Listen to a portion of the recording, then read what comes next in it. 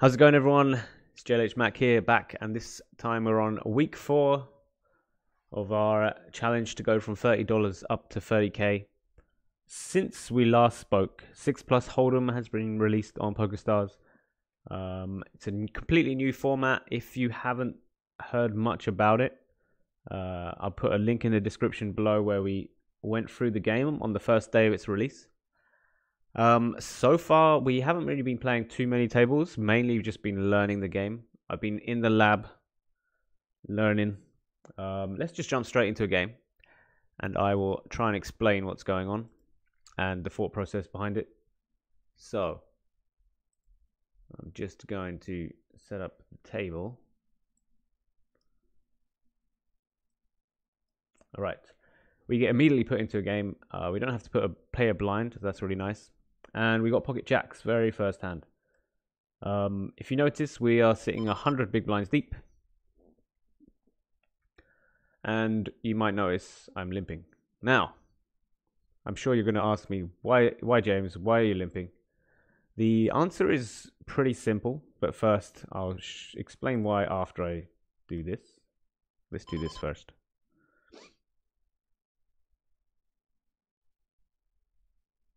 Thank you very much. Right. So let's get into the ins and outs of this game.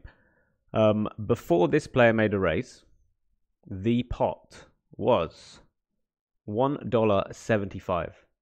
And we only need to put in 25 cents more to be able to try and see a flop.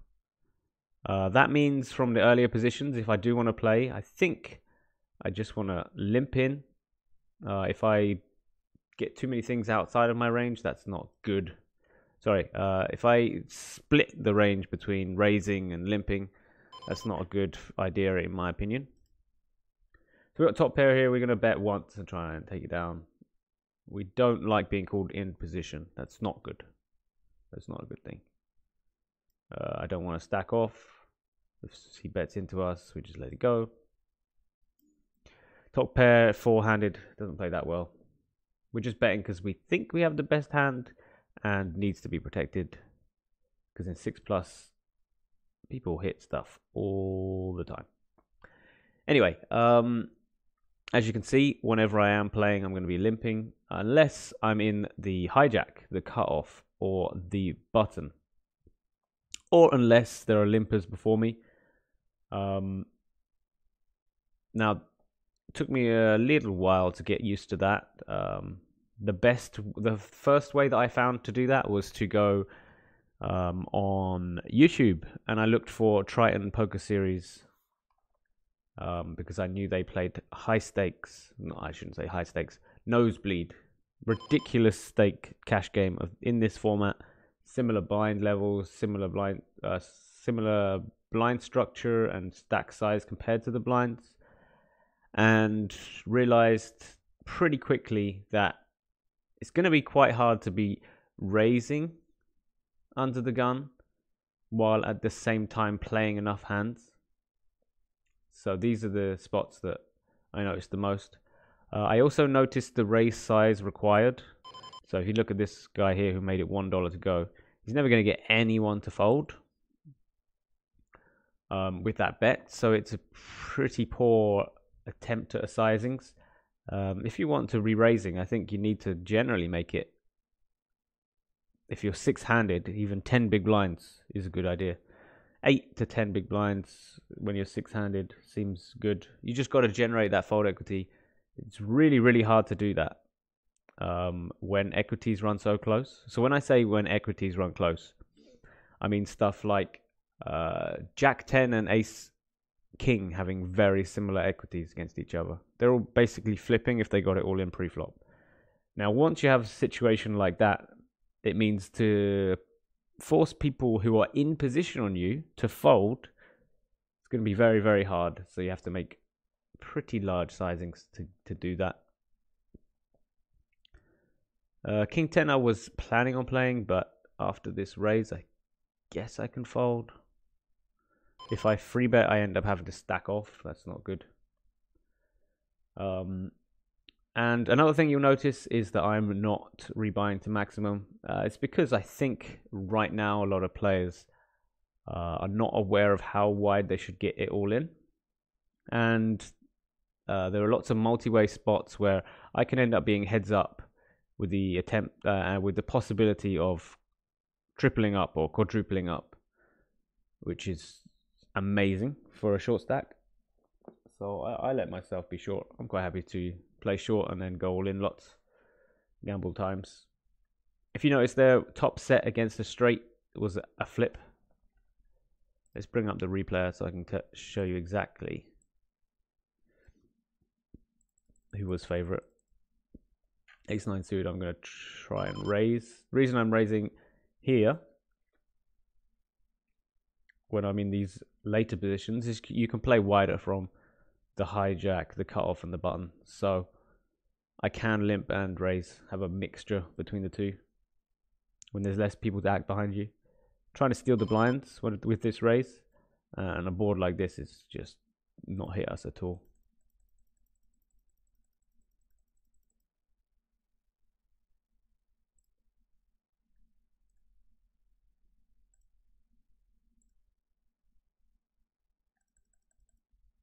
Alright, we've hit an ace on the river. It might be good. You never know.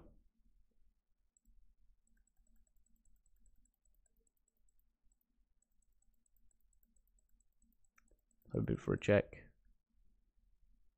Whoa, he flopped 2 pair and didn't bet at any point. So we're going to write down passive multi-way post flop. Need to make that note.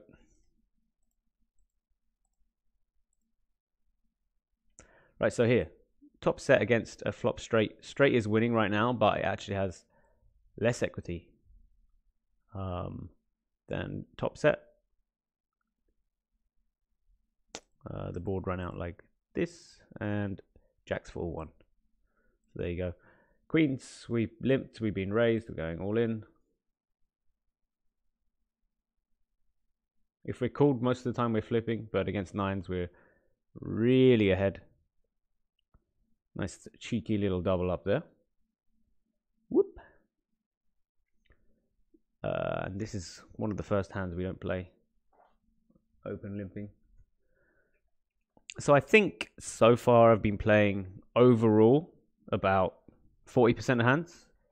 I think that's the right way to approach it. From what I saw in the Triton series, there was only one player that I saw that was only playing raise or fold. I just can't see why having a limping in there wouldn't be a good idea. The games aren't running as crazy as they were on that live game. I think that's because people still don't understand that once they've cold called with a suited connector type hand and then someone's re-raised and then someone's called, they end up having to call. If you watch the earlier video we did when this game came out, I ended up having to stack off with Jack 10 suited, and I was up against King King and Ace King, and it turns out that I was the favorite to win the pot, which I would not have guessed. And that kind of situation arises over and over again, whereby you end up having to call. You're just kind of forced and dragged into this huge pot, and then it's not even that bad because you're actually favorite to win, so it's all good. Is our 6 any good? Will we get to see? If he bets here, it doesn't make too much sense because why would he limp this early position with a 7? Shouldn't happen that often. Nice. Oh, Ace King again.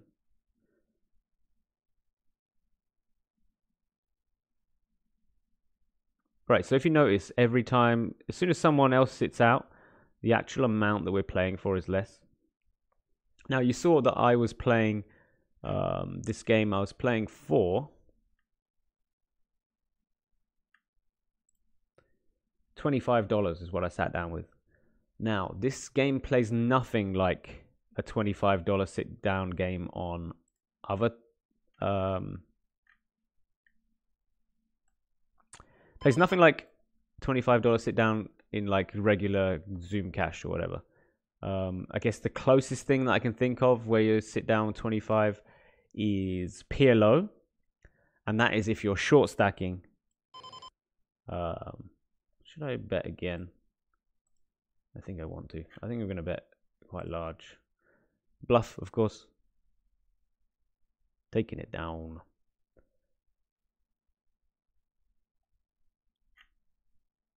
And we're going to raise this one. I almost made it a bit too big here. If you notice, there's only $1 in the middle. At one point, there was $1.50 in the middle. So, got to play it different depending on the amount in the middle. If everyone is sitting in this game, then there's $1.75 in the pot. Now that plays, you're playing for more money pre-flop than you would in 50 cent a dollar on regular Holdem and in PLO. So even though I sit down with $25. This is a big playing game, and as you know, last time we checked the bankroll, it was $1,700. So I think this is the biggest game we should be playing right now. Even though it plays, we're kind of basically playing an NL 100 game, slightly short stacked. So we are definitely shotting with our bankroll. But loads of players are playing, in my opinion, quite badly. So we're going to take advantage of that, take the shots, go really aggressive. I think we're going to try and up the amount of tables throughout this next week. I think that's the goal. Also to learn some more equity spots. I hope to be able to soon go through those with you on stream. That would be sweet, wouldn't it? But first, I need to make sure it's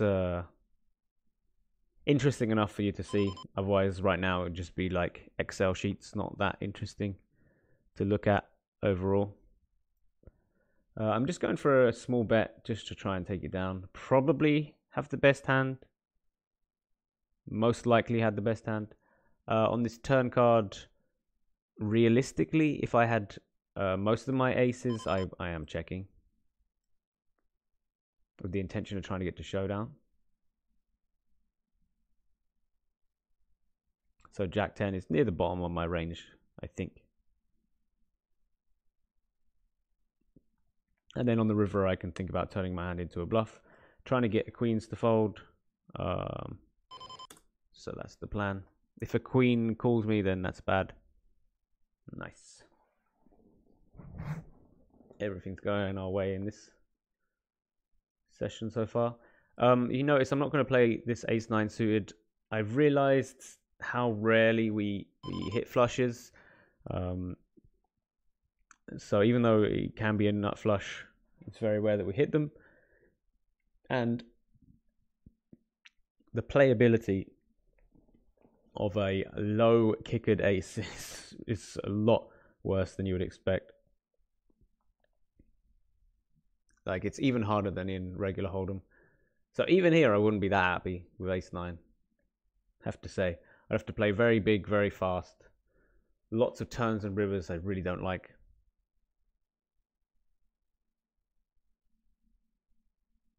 Ace queen. So like I said, from not hijack, cut off or button, I'm limping everything from earlier positions. It's quite hard to deal with. Means you have to isolate, and you have to isolate fairly small really against me, because I will limp jam on you a lot. Then again, we are now deeper stacked. So when we're shallower, it's a real problem.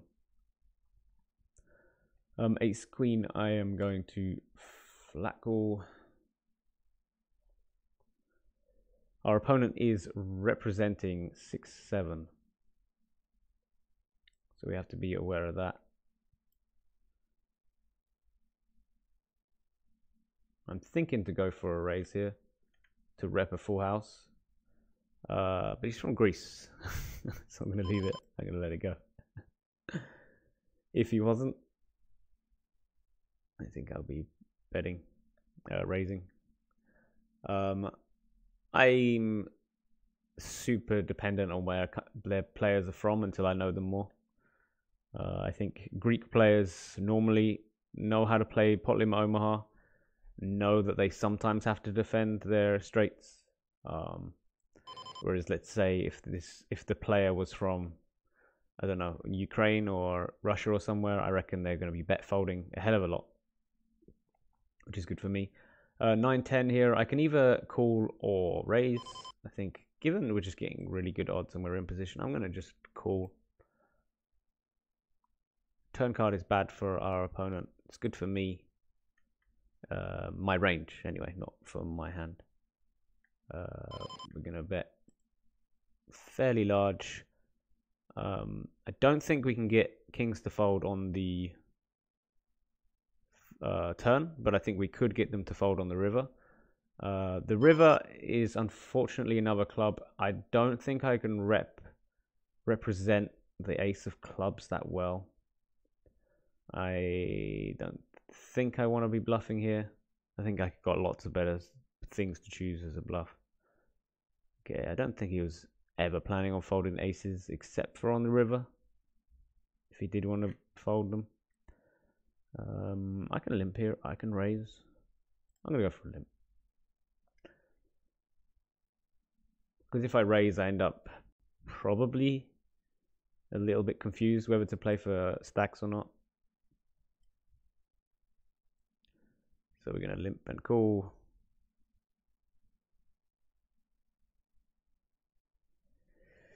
Is my king high likely good here? No, I don't think it is.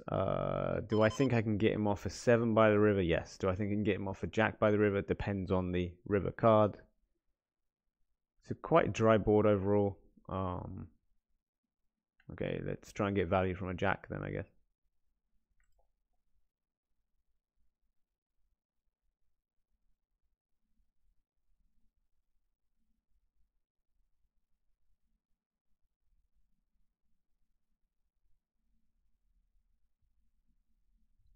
Nope, he won't do it.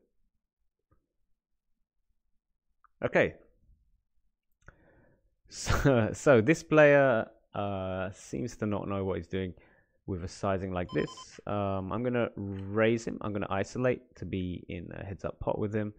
When you got pocket pairs, you prefer to be in a heads-up pot compared to anything else. Definitely. Unless you hit a set, and then it's all good. So a board like this is really not good for my hand. I think I'm just going to bluff it and then fold to any action. Okay, yeah, we're done. Check it back, hit a queen. Nope. Let that one go.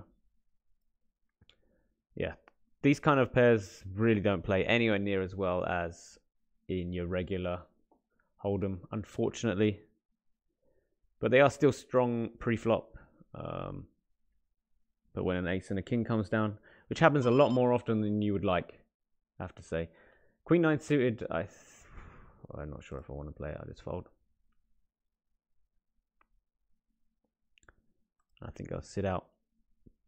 Anyway, so the game plan for the next week is all about the 6+. I hope you can all join me. I'll be over on Twitch. And at some point in the near future, I hope we can start looking at ranges and equities and all that stuff. Really start breaking down the game and getting a nice edge. So let's have a look at the bankroll. Let's sit out of the table. So we're up about 40 bucks on last week.